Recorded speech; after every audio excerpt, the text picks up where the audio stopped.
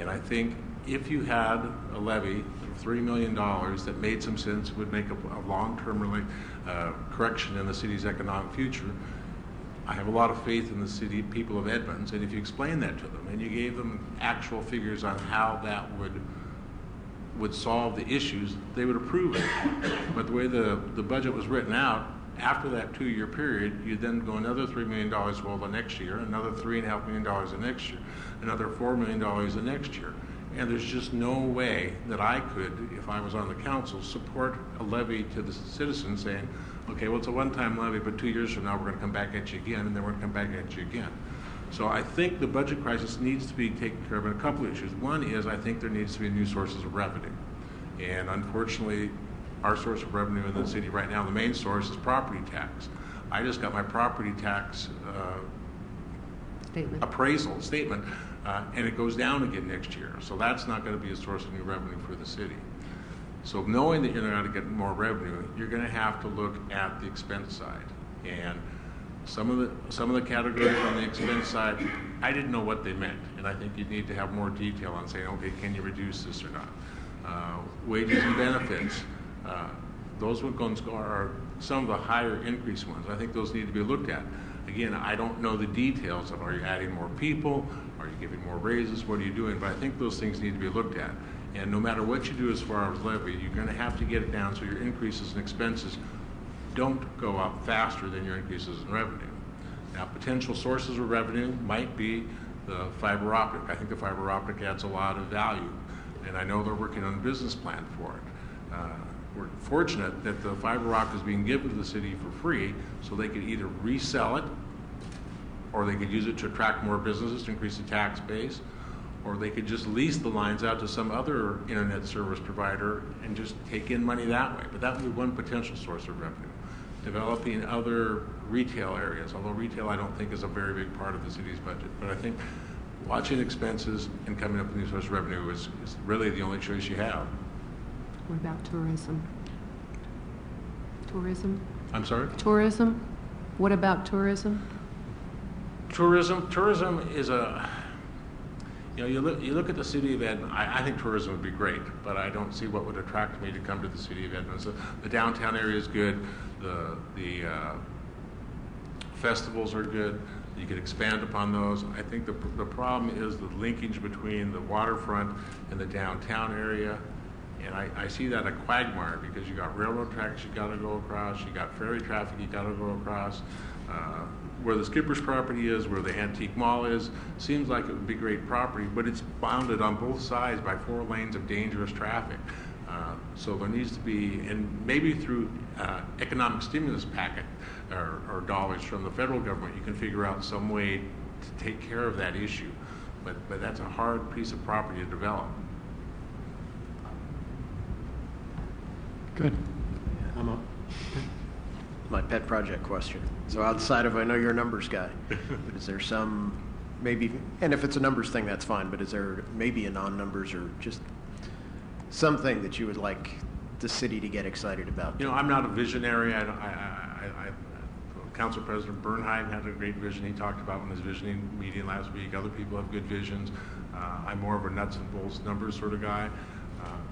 I would like to know the vision of the citizens of Edmonds, and I would have meetings. I'd have weekly coffee where I'd come on down, have a cup of coffee with Harry and tell me what you have to think.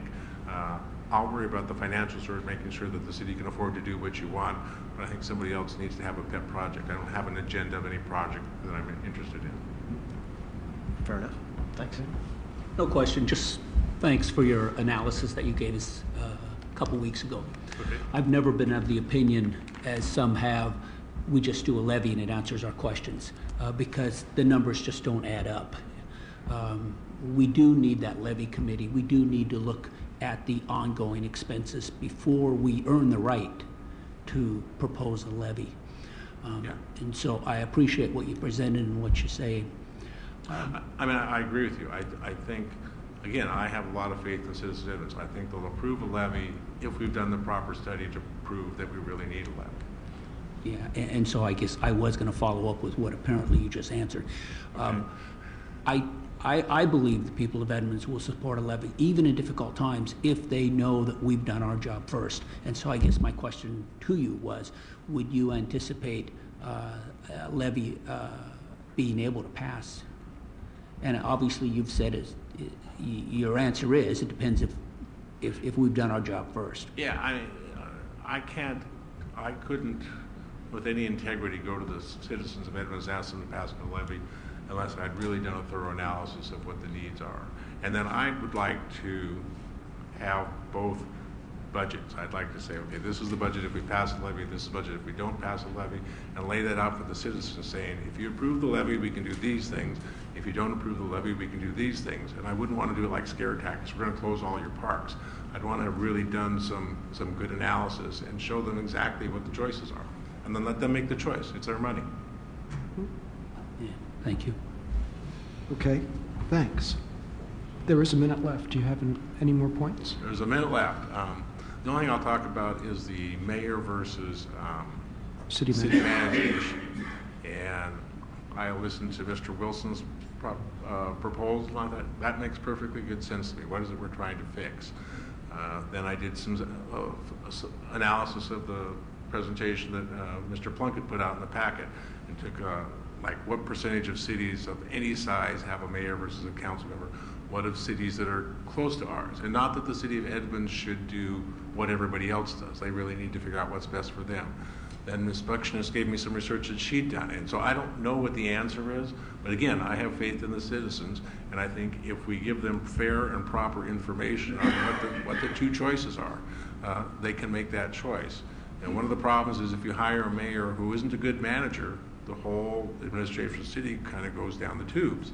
On the other hand, I like sort of the federal government where you have the mayor who serves as the president and the council, so you have some balance between the two. So I really don't know the answer, but I just think we should study it.